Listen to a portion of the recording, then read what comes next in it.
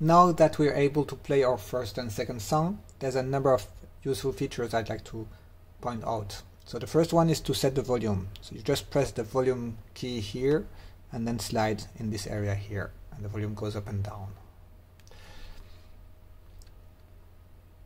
Second is, so let's play a chord, and then while I'm playing or after I'm done playing, I can slide my finger here, and this is the strumming pad, and it lets me play all of the notes of that chord. So that's especially interesting when I show the different instruments, an instrument with less sustain.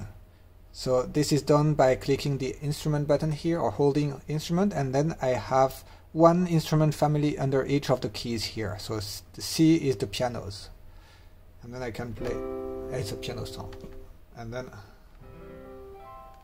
sounds better, right? If I press here is D, instrument D is the chromatic percussions, and instrument E is the series of organs. So if I press instrument E, but then I press a second key, let's say I press E again, I have the rock organ, and then press again for next, church organ, reed organ, accordion. I like the accordion. Yes.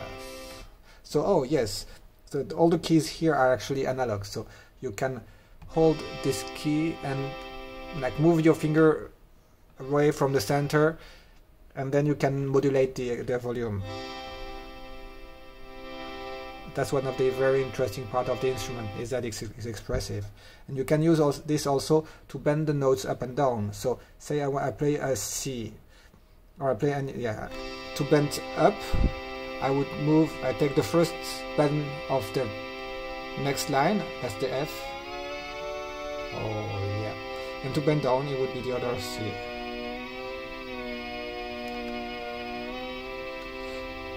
And see how even the display here is updating here.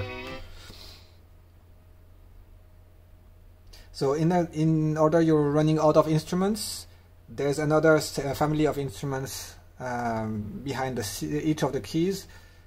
So remember, instrument C gives me the pianos, and then if I hold the shift button here, I have the reeds. So again, soprano saxophone, alto sax, tenor sax, baritone.